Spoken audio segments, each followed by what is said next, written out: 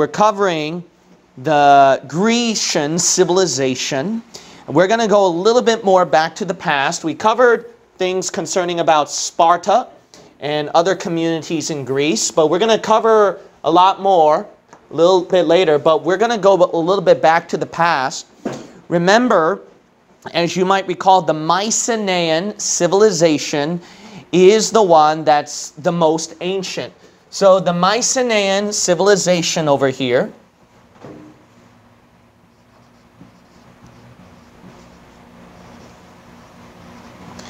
it is from their time period that we eventually go a little bit more forward and forward to Sparta and to other time periods. Basically, it later hits the Dorian civilization, actually. So Mycenaean to Dorian, that's how the history goes. These are the dominant people during that time. During the Dorian time, we see Sparta coming out. So we're going to go a little bit backwards toward Mycenaean. This is the civilization found in Widowson's book, page 100, that gave us the conquerors of Troy. All right, so a lot of you have heard that movie in Hollywood, Troy, and there's a lot of people who try to make stories and movies out of this. So some of these big names you may have heard concerning Troy: Achilles, Agamemnon, Odysseus, who's also called Ulysses, has few scant remains for us to examine. Most of our information comes from the epic poems of Homer, known as the Iliad and the Odyssey, about the legendary war between the city-states of the Greek mainland and the West Asia Minor city of Troy. So this is all. This is Asia Minor territory here. Troy is located around this part. This culture was more primitive than later Greek culture in industry, trade, and accomplishment. So Troy, you got to understand, where you hear about the Iliad, Odyssey, etc. This is long before Homer, actually. Long before the Hercules, perhaps, as well. And as well as especially the Greek philosophers in later Grecian culture.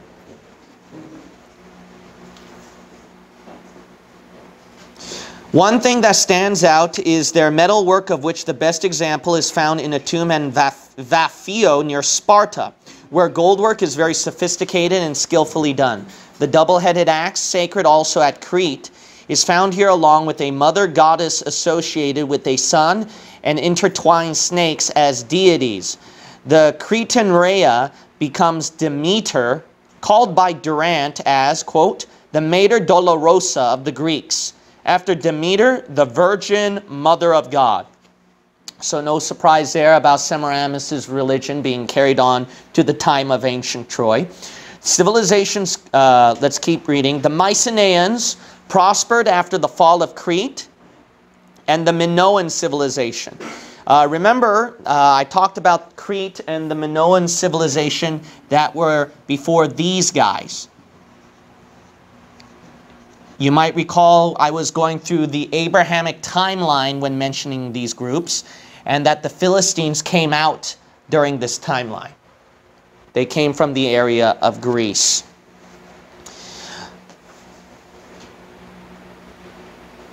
So the Mycenaeans, they're the ones that next have prospered after the fall of Crete and Minoan civilization. Their artwork became even more distinctive. Their trade reached into the Near East, and Troy apparently was a stumbling block. The Trojans, although given various origins, depending upon which historian you study, did have the same gods that the Greeks and Mycenaeans worshipped and feared the same demons.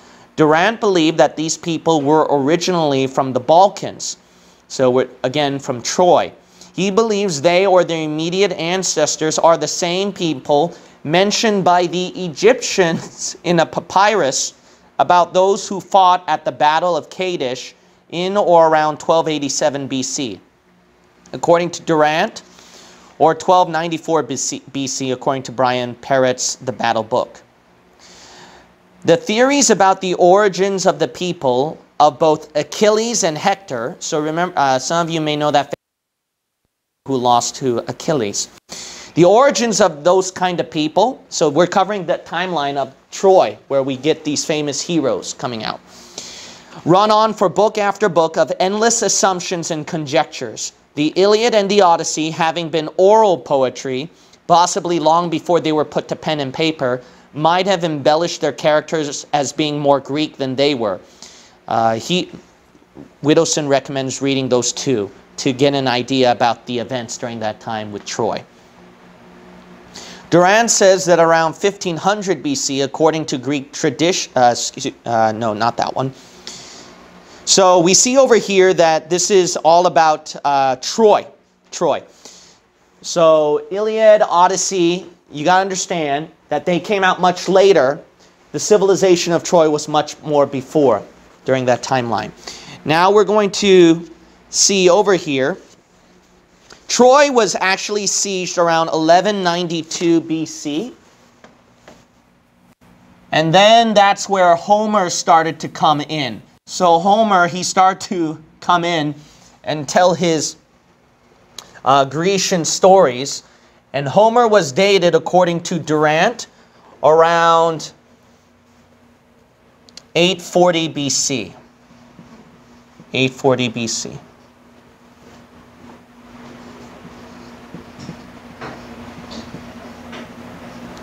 Now we're going to be covering a little bit more important events that happened afterwards. So let's cover a little bit more important events that happened afterward. Let me move a little bit to the side here so people can see the board more clearly. Some other important events that you would want to know during the ancient timeline. It goes as follows. Now, I would recommend Widdowson's book. Again, I would highly recommend it. He gives a timeline chart of ancient Greece and ancient Rome. So it's really, really cool. So I'm only going to give you a portion. This is found at page 106 of his book. Durant's date of the Mycenaean age goes from 1600 to 1200 BC. Excuse me. Durant also puts the foundation of Athens, right over here, the capital, by Cecrops at 1581 BC. Now, all these dates are from Durant that I'm going to give to you. 1450 to 1400 BC is the destruction of Crete and Minoan civilization. Remember, they're really the ancient ones at that time, and they were being destroyed. And then the Mycenaeans pretty much really took over. 1313 BC, foundation of Thebes by Cadmus. 1192 BC, siege of Troy. 1104 BC, the Dorian invasion of Greece. So that's by Durant. 1100 to 850 BC, migrations to Asia and around the Mediterranean Sea by Durant. 1000 BC, the temple of Hera at Olympia. Then 840 BC, we finally reach the probable time period of Homer, famous for his poems and his sayings. So this is all what happened during the ancient timeline. The ancient timeline. Now we're going to carry on a little bit more.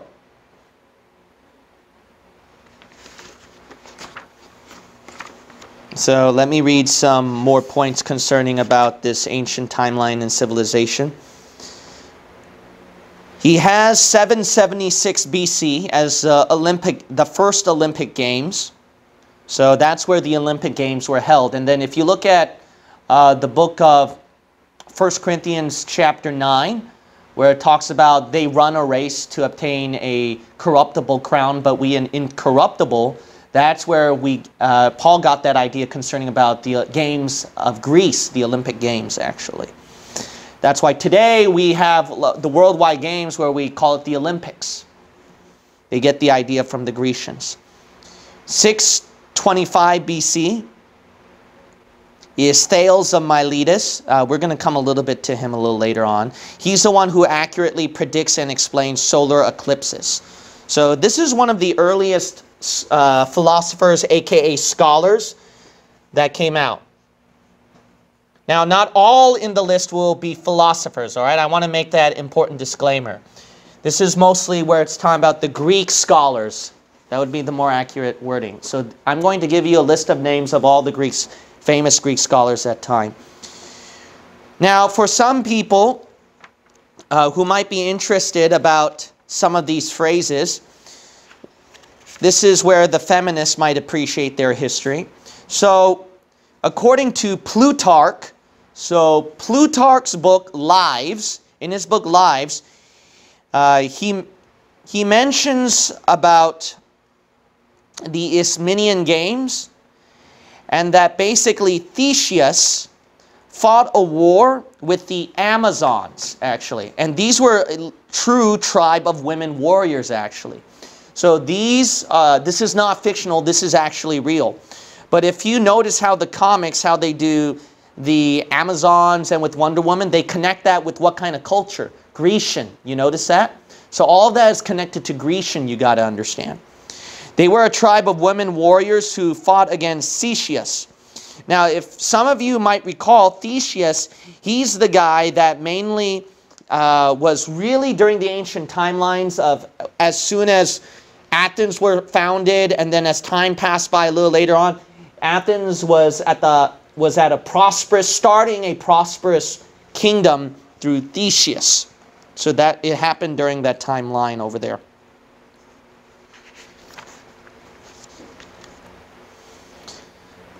Another one that the feminists might appreciate is that during the 500s BC, Greek poet Sappho, Widdowson says at page 106, Greek poet Sappho existed that time, leads a group of women devoted to music and poetry on the island of Lesbos.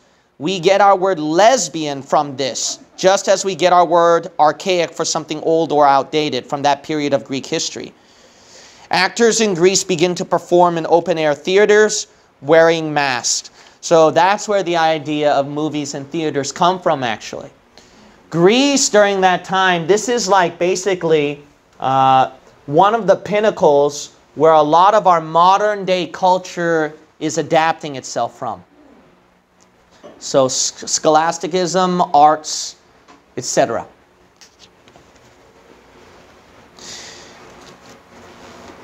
Now we're going to cover some interesting things here.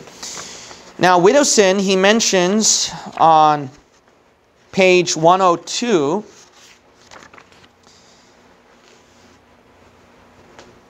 he mentions some interesting things concerning about the philosophers. Now remember, I told you this, the famous, if you study Philosophy 101, one of the beginning guys that they would start off with is Socrates, actually. But there were philosophers before Socrates, but he's the main guy that they start out with. And then what you're going to find out, the historians mention, and I taught you this last time, the philosophers, they got their education all the way from Egypt. So remember, Egypt is the birthplace of all what you get from hell itself today.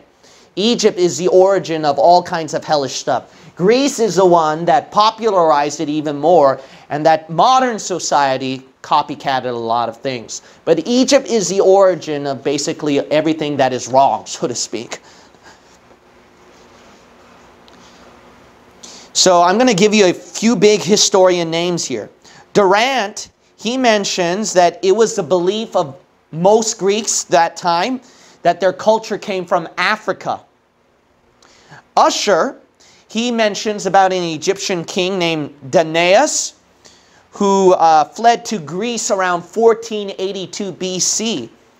And he made himself king of Argos at 1474 BC.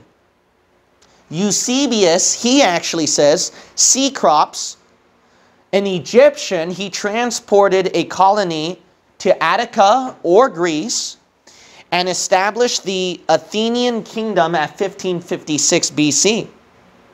Now, Widdowson says this, it is known that from the 7th century onwards, under the Sai kings of Egypt, many famous Greeks traveled to Egypt to learn.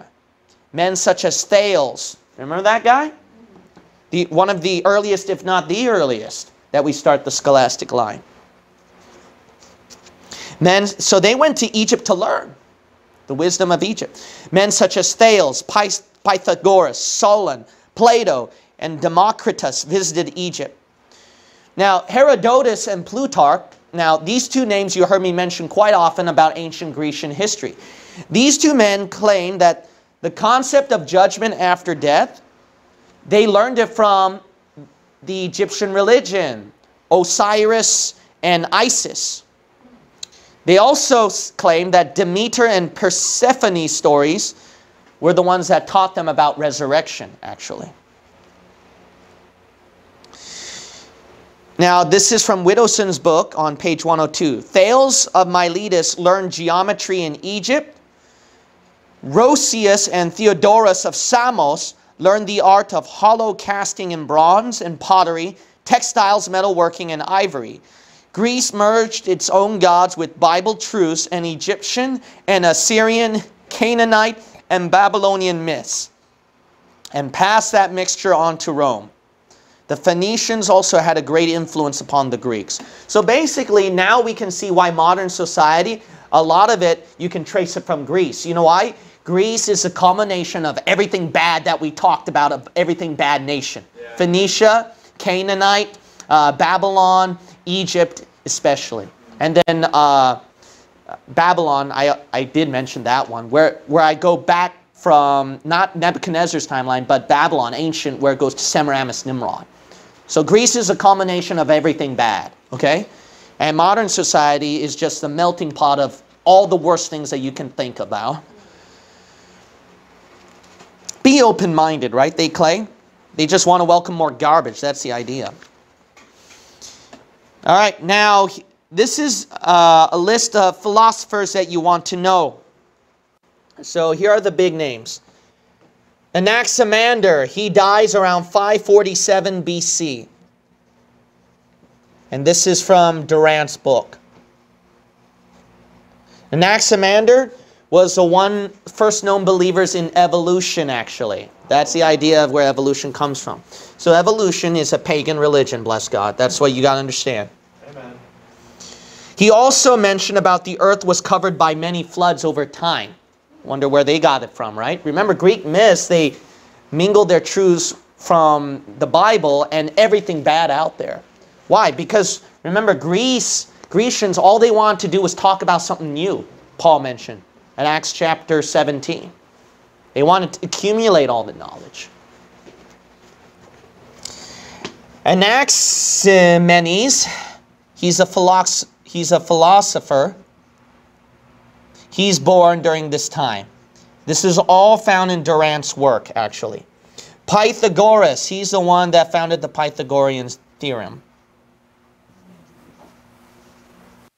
All right, other philosophers here. We see Herodotus. Remember, I quoted him quite often. Herodotus, he's the one, the father of history, so to speak. He is born at 480 BC, and that's claimed by Widowson at page 107. Greek historian Thucydides, I think that's how you pronounce his name. He's the author of History of the Peloponnesian Wars. Greek physician Alcmaeon, let's see right here. He's born during this timeline, 470 BC. Becomes first known physician to practice dissection of human bodies, actually. So this is from Alcmaeon. Hippocrates, you've heard of that name before, right? So Hippocrates,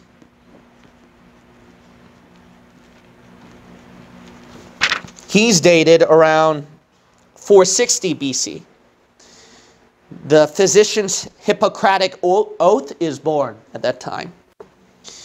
Socrates, finally. All right, Socrates was when? Socrates was 469 BC.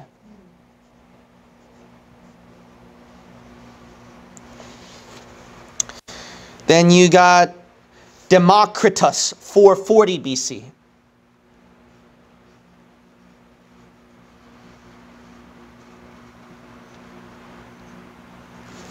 Then you also have, let's see over here, Aesop's Fables, you've heard of that before? Aesop's Fable comes out at 300s BC.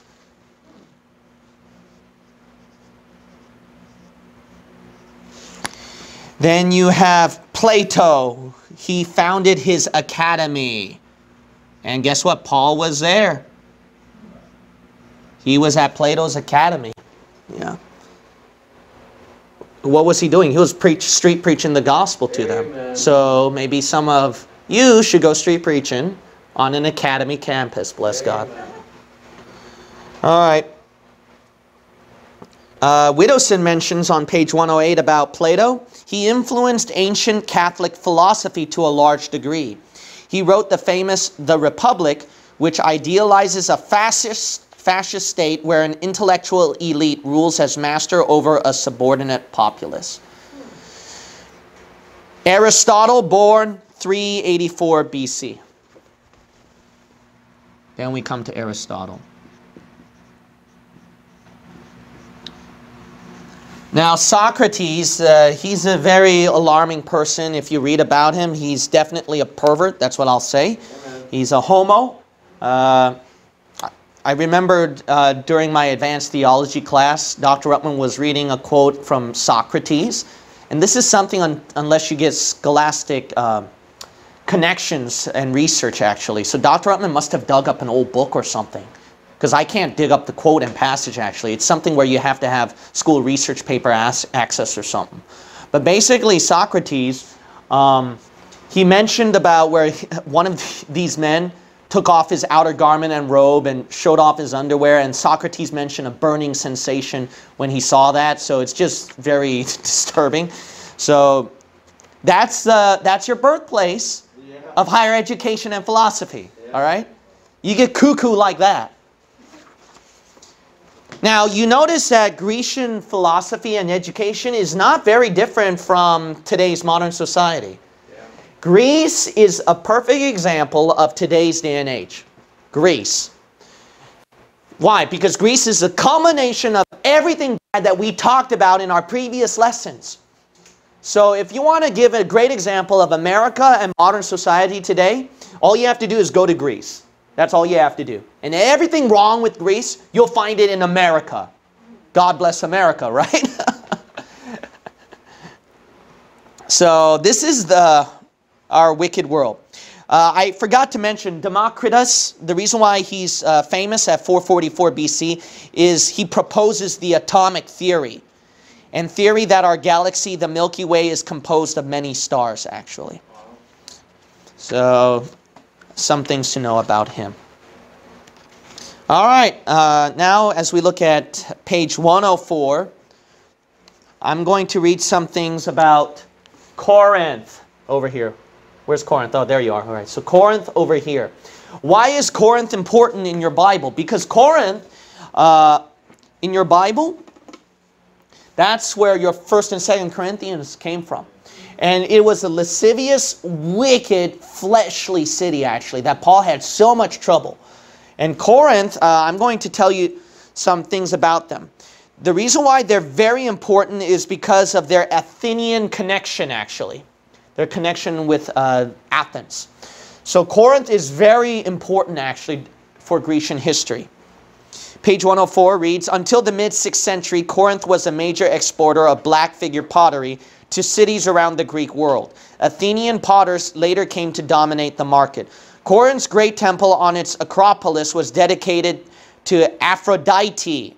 According to most sources, there were more than 1,000, listen up, there were more than 1,000 temple prostitutes employed at the temple of Aphrodite. No wonder Corinth was a major fleshly city problem. But it's not like that we have 1,000 prostitutes running around and pornography running rampant, which is making billions and billions. And then, I mean, not much different, right? I mean, we're much better than Corinth, it looks like, right? What men learn from history is what, church? Men never learn from history, all right? In ancient Greece, a Corinthian girl, when you hear the term Corinthian girl, so if Paul wrote Corinthian girl, then actually it was a common nickname for a prostitute, actually. Corinth was also the host of the Isthmian Games that I talked about earlier. All right. 7th century BC, when Corinth was ruled by the tyrants Cypselus and Periander, the city sent forth colonists to found new settlements. Syracuse, Ambracia, and with Corcyra, itself perhaps the site of an early Corinthian settlement, Apollonia and Anactorium. The city was a major participant in the Persian Wars, but afterwards was frequently an enemy of Athens and an ally of Sparta in the Peloponnesian League. In 431 BC, one of the factors leading to the Peloponnesian War was the dispute between Corinth and Athens over the Corinthian colony of Corcyra. So I told you Corinth has some sort of relationship connection with Athens. It's a very powerful group that Athens was rivaling with, actually. 4th century BC, Corinth was home to Diogenes of Sinope, one of the world's best-known cynics. The Romans under Lucius Mummius destroyed Corinth following a siege in 146 BC.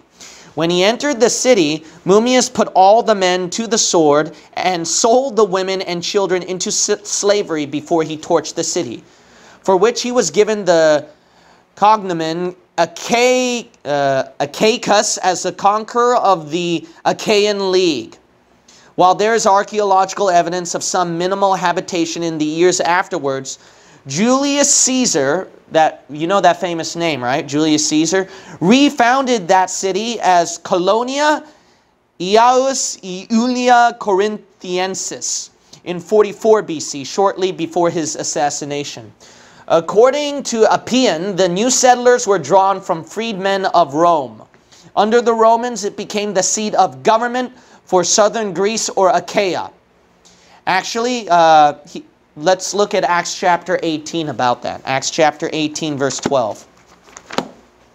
Acts chapter 18, and then we'll look at verse 12.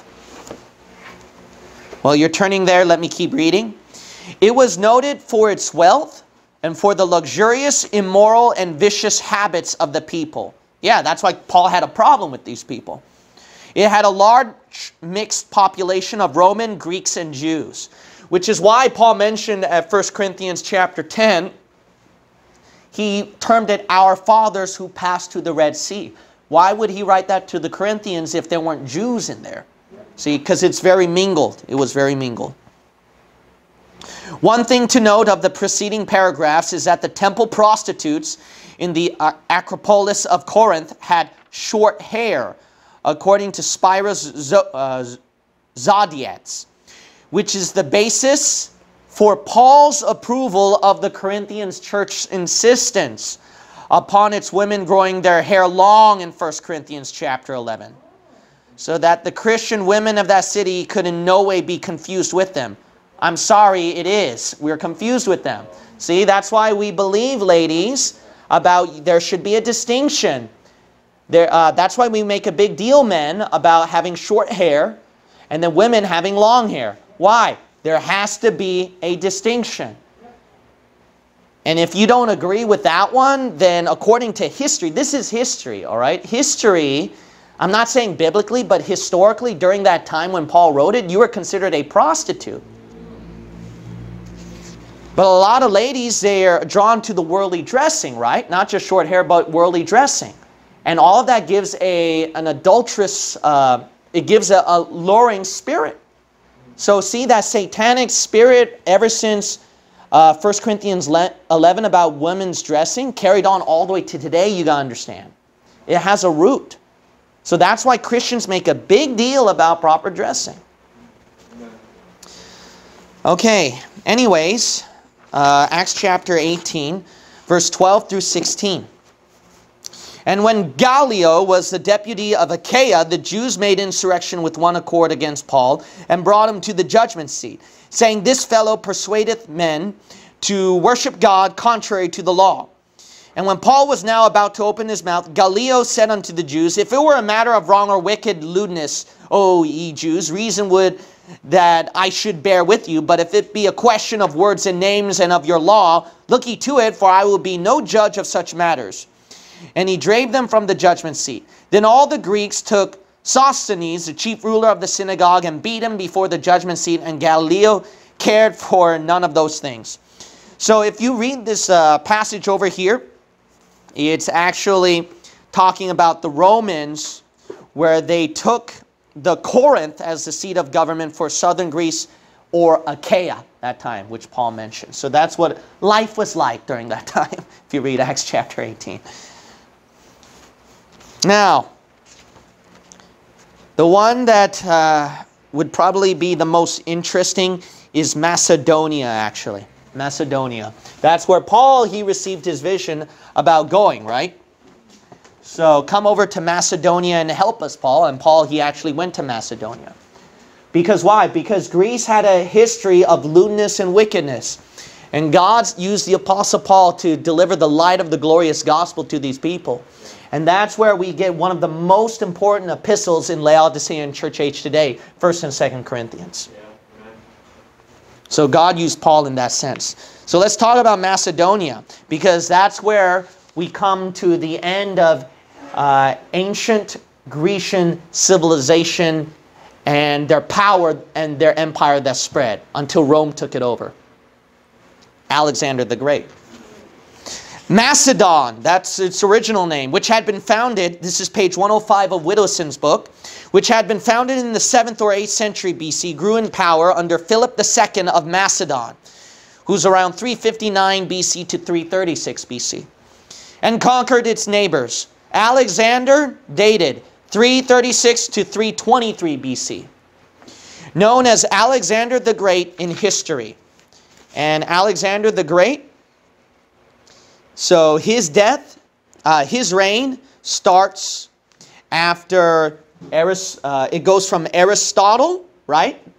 Then they have Demosthenes, who's the greatest Greek orator who lived, and then began Alexander the Great, 336 BC. So Alexander comes after Aristotle, actually.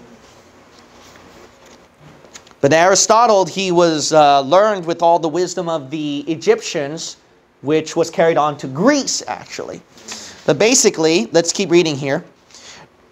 He's obviously known as Alexander the Great in history. Carried this expansion onward to conquer the Persian Empire and Egypt, where he had himself declared himself to be the Son of God, actually.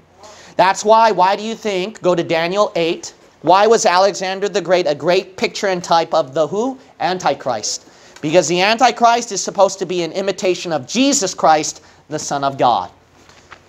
So turn to Daniel chapter 8. As you turn over there, I'll keep reading.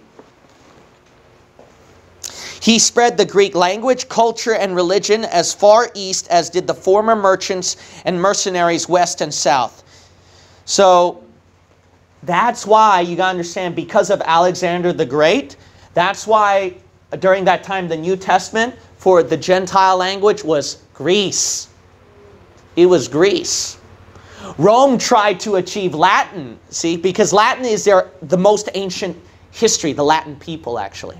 But I'll come to them a little later on. But Rome tried to triumph over that, and they tried to get their Latin Vulgate Bible out, actually. But the Bible, the Lord protected the Greek Receptus manuscripts, where it still triumphed against the Roman Catholic Bible, actually. Amen. So Greece was the one that spread its language, and then Rome took it over, and then Satan tried to drown it out, but the Lord's like, no, you're not going to drown out my Bible.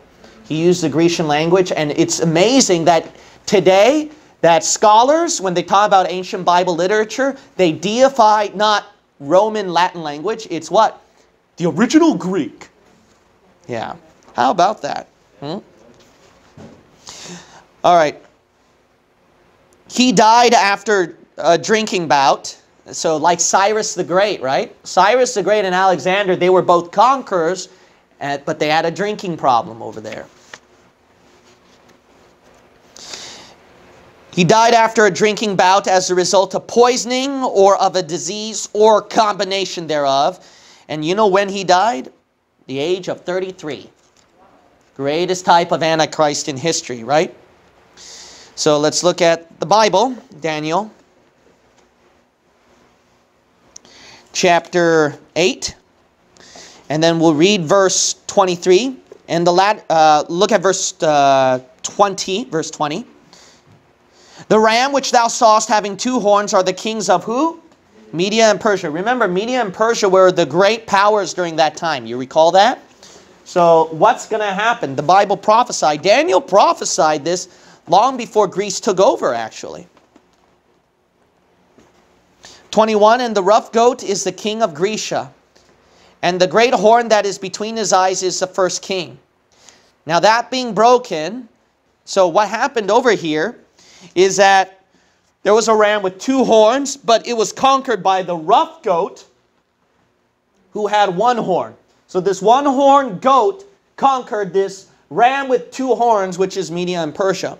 But what happened to this rough goat after he died, there was a split in his kingdom at verse 22. Now that being broken, whereas four stood up for it, four kingdoms shall stand up out of the nation, but not in his power. So that's what happened after Alexander the Great died. It was divided amongst his four generals. But look at Daniel chapter 10 now. Daniel chapter 10.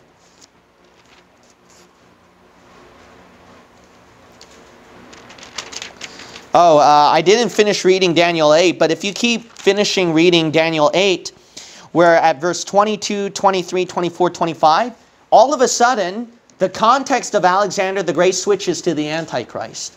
But you would think they're the same person. Why? Because Alexander the Great is a type of the Antichrist. Daniel 10, verse 20. So now let's look at behind the scenes. So behind the scenes, as we look at our history, remember that, so there is no mention of God's kingdom. You notice that throughout this whole history class? Why? Because remember I told you a couple classes ago, God is done.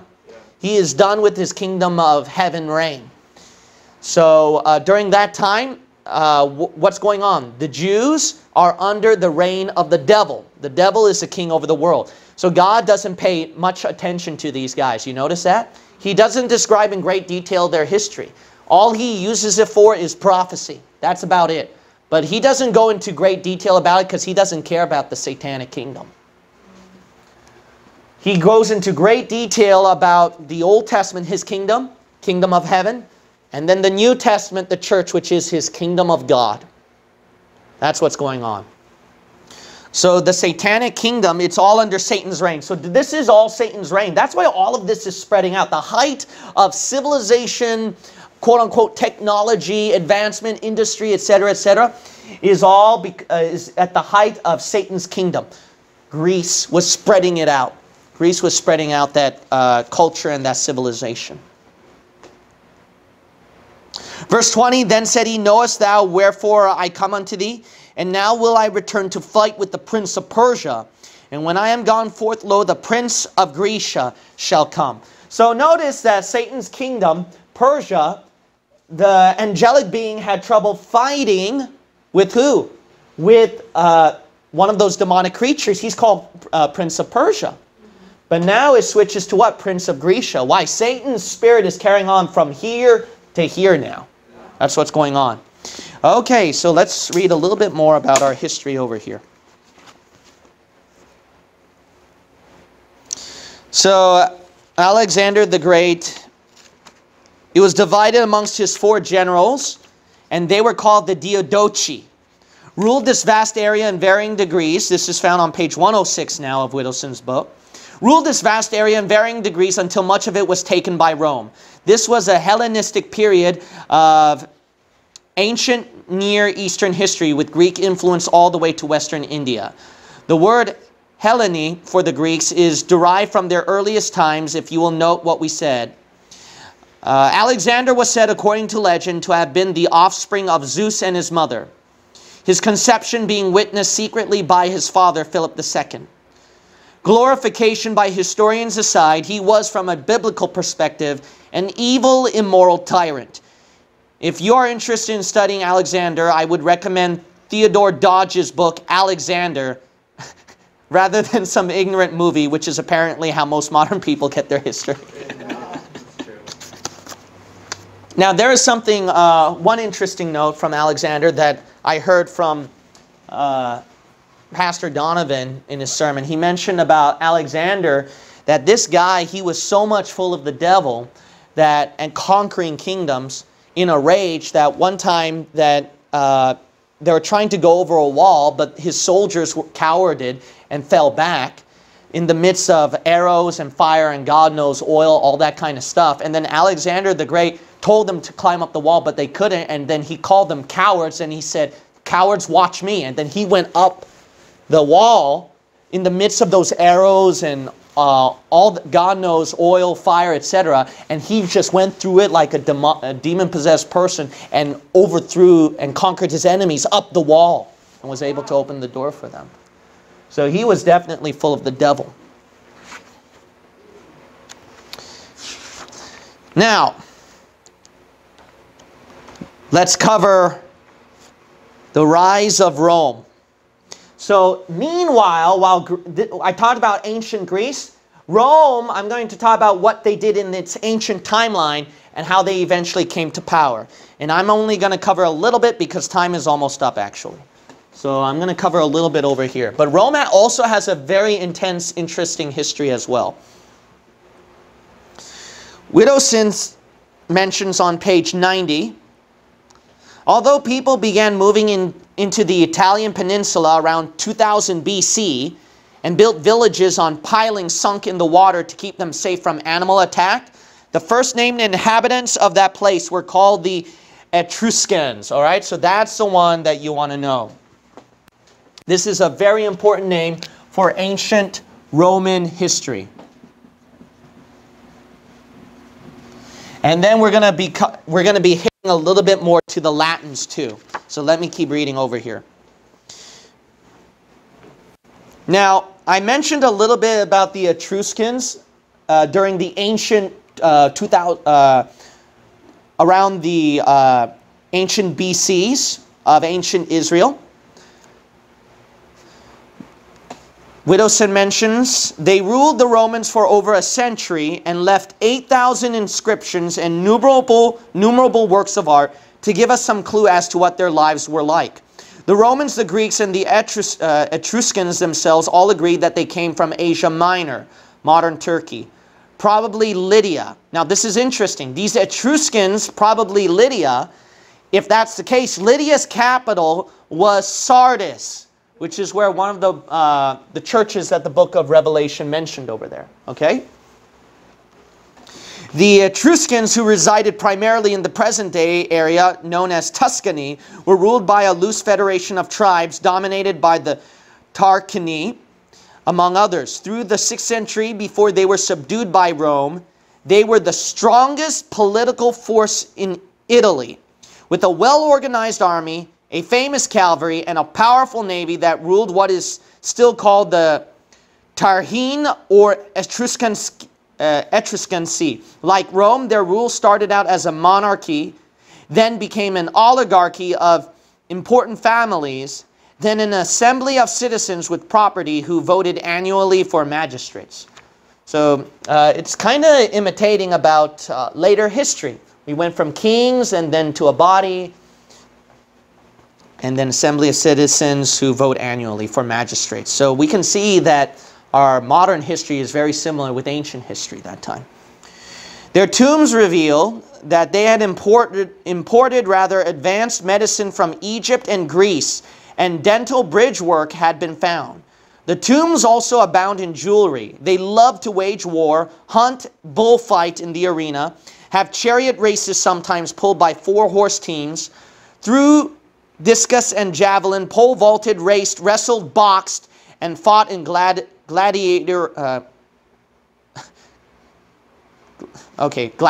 basically. That's what he's driving at. Their tomb paintings reveal all of this along with their propensity for cruelty, weightlifting, gambling with dice, playing the flute, and dancing. Like all ancient peoples, they practiced slavery and bouts of riotous drunkenness. So Paul, he mentioned also at 1 Corinthians chapter 9, about beating the air when he's fighting. So that comes from Roman civilization. But the Etruscans, they practiced that actually, which was long before. So these people are very important because they were the dominators before the Roman Republic was born.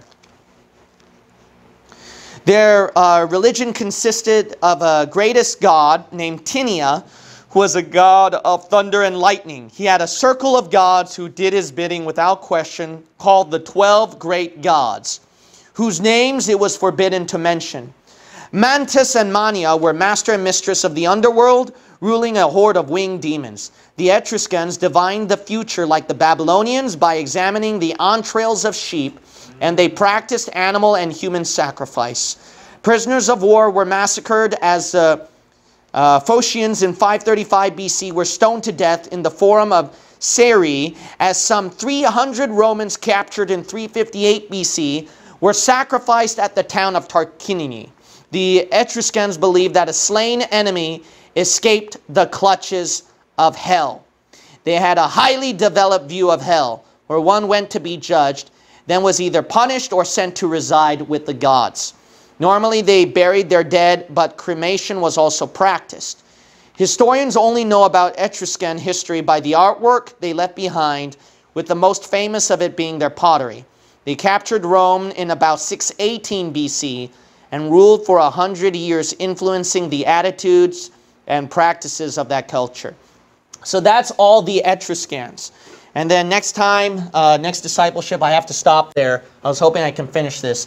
The reason why these people are important, that you need to know their history, is because this is how this group was. And then they later conquered, where later on Latins, Sabines, and etc. are coming out. But the first inhabitants of Rome, basically the Etruscans took it over. And then there was an interesting history that carried on. And then we go to Roman kings, and then it goes to a Roman republic before Caesars come out, actually. So we'll cover more of that history later on. And some interesting things about Rome being known as 7 hills. It is actually called during ancient timeline 7 mountains, which is why John wrote it that way. So I'm going to cover more of that in our next discipleship class. All right, your homework assignment, listen to the next ad-lib commentary track. Amen. Let's close with a word of prayer. Heavenly Father, I pray that we've learned a lot from our history, where we can realize how Satan is truly the god of this world, and how modern societies are truly imitating and running by it. And that we cannot run like how society runs according to its pagan system, but we got to go by the biblical route. Help us to keep our eyes on the book. Help us to have our focus and attention in the right place, in your word. And that we don't follow the pattern of what wicked societies have done. What men learn from history is that men never learn from history, Heavenly Father. In Jesus' name we pray, amen.